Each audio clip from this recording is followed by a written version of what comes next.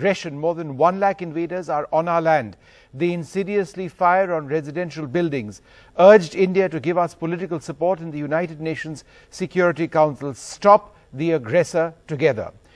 Meanwhile, and in light of what India has done at the United Nations Security Council, where there was a crucial vote against Russia, which India abstained from, Russia has now responded. They've said, highly appreciate India's independent and balanced position at the voting in the United Nations Security Council on the 25th of February 2022. In the spirit of the special and privileged strategic partnership, Russia is committed to maintaining a close dialogue with India on the situation around Ukraine.